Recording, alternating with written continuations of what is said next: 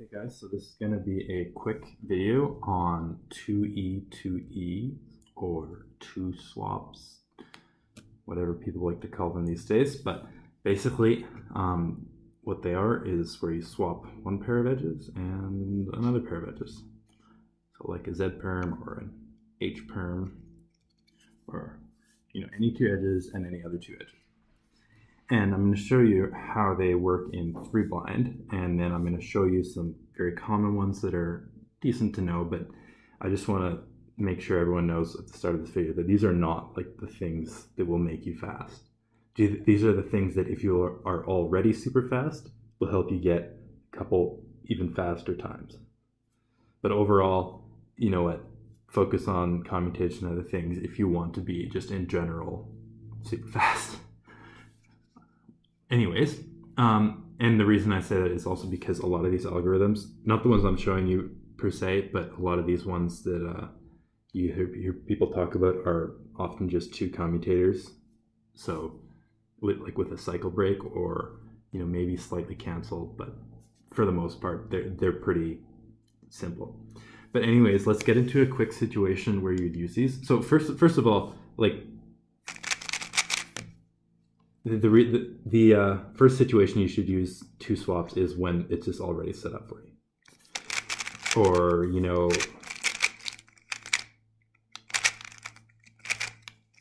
sorry, I haven't done that one in a while. But like if you have something like this, you have an H perm right here. I mean, just do it. Or if you have, an H perm on the bottom, and then you have one com to set up to the H perm. So instead of going here, here, here, then here, and then either doing 2E, 2E, or more cycle breaks, you could just do one com to set up to the H perm. So those are the kind of situations where you really want to look out for those, is because obviously it's going to save you a lot of time, but also they don't happen a lot and it's hard to notice them. And so it's rare.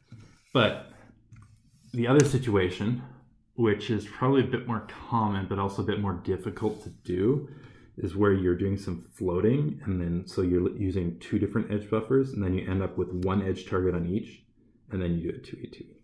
So I'll show you, this is kind of an example, is you have UF buffer to UR to RF, and then the next target would be UB, but that's also the UF sticker, so these two are swapped, right? So normally you would just cycle break, or to wherever, which isn't a terrible option, to be honest, but if you want to do it the perfectly optimal, or a faster way, admittedly, then you could go, let's say, float to DF, and so you have DF to RF to RB, and then the next target is going to be here. So then we have these two swapped and these two swapped. So we'll do those two comms.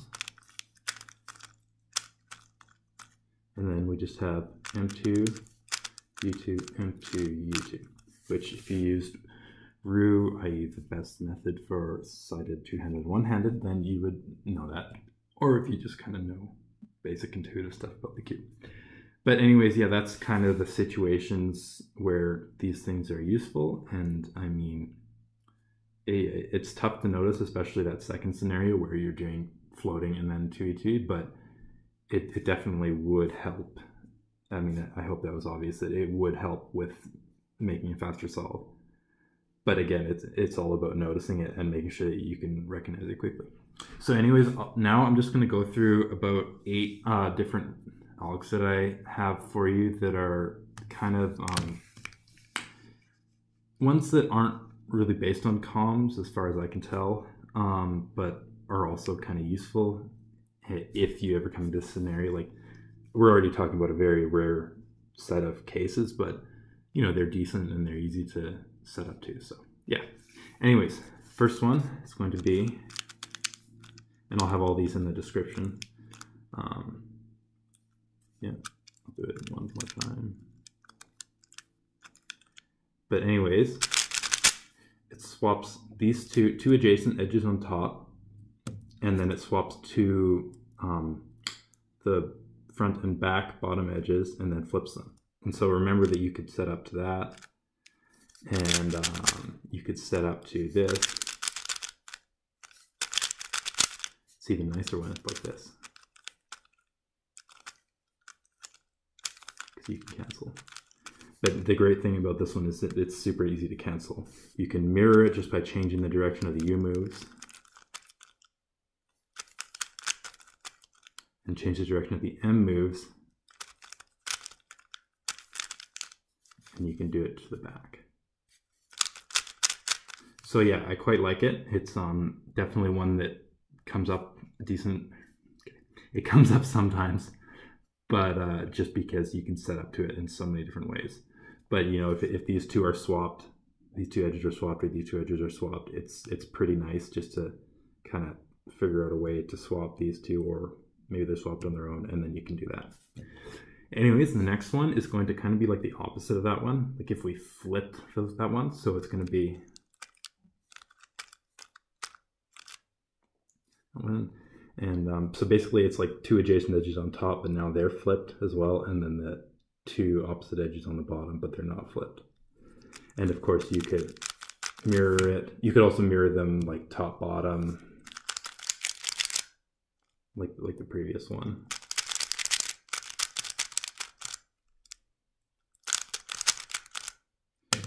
You know, you can do all sorts with this stuff, so that's why these ones are kind of useful. And be mindful of the AUF, especially on that last one I just showed you, because it ends with a U2. So sometimes if you set up to a U before that, then you know you got to figure out how to deal with that. Next one is one that is pretty common for solving cross mix-ups in like CFOP. Swaps to adjacent edges on the bottom, S. So it swaps two adjacent and two adjacent. Again, with this one, you got to worry about making sure the AUF, because you know it's not like when you're doing CFOP and it doesn't matter about the AUF because you're going to less layer. You got to know this because you're not going to be able to look at it. But yeah, and again, you can mirror it, all sorts. Next one we already talked about. It's going to be M2, U2, M2, U2. Pretty simple. Mirror it.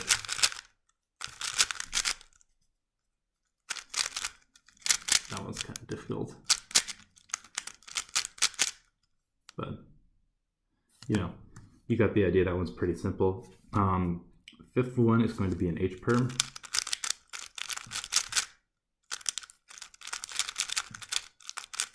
And again, you know, if you have it on the R or L face or the bottom, or even if they're front face or the back face, that one's a good one to do. Definitely rotate for that. By the way, like if it's front or back, just rotate. Yeah, that one's another one that's super simple and everyone kind of knows that one. This one seems to be, I bet you most people know it, but just in case I'll go over it. So it's R2 to R2 and R2, and then it swaps these two and these two. And yeah, those are super. That one's super simple. You can do like R2, F2, F2, F2, F2. You know, be creative with that one. Next one is another Ru one. So it's like the dots M2 case. But a lot of people don't realize that you're swapping these two and these two edges. So that one's a bit of a rarer one, but definitely go for it because it's quite fast. I mean, it's only 4 moves, and yeah. And then the final one, the one I want to talk about a little bit more, I know this video is getting a bit long, is so it's all about the insert. So if you have an edge, and it doesn't have to be one of the edges on these stickers, but if you have an edge and then you have two adjacent and another on top, you can cancel two comms. So instead of doing here, here to here, and then, you know, and then here to here, what we can do is we can do a comm from UF and then a comm from UB. So we're going to solve the UF one first. So we're going to take this out and then put it back in. And then we just have another one. Yeah. And then, and you can do that with like something right here, you know, just looking for those two swapped edges on top, and then the other two, one that you can easily insert. And of course, if you have it right here, you know, do a D move or something. But I really like that one, and I actually think that that one's a super good one to get to know because it's a good floating one, and it can be turned into so many different things. You know, with corners too. Hold on. So like, you know, if you have these two. But just understanding that principle of doing two columns from two different buffers, but it's kind of intuitive. It's almost like, I think kind of like the Megaminx last layer or something like that, or maybe there's even the 3x3 last layer method where, you know, you just take out the corner and then you put it in where you want it to be, or you take out the edge and you put it in where you want it to be, and then you do one more column and you're done. So yeah, I will put all these in the description. I hope they were useful. Put some questions or something, but I know that there's people have kind of been curious about the whole 2E thing, and I made a list of these ones a while ago and kind of forgot to share them until now. So yeah, here it is. Hopefully it was useful, and yeah, see you later.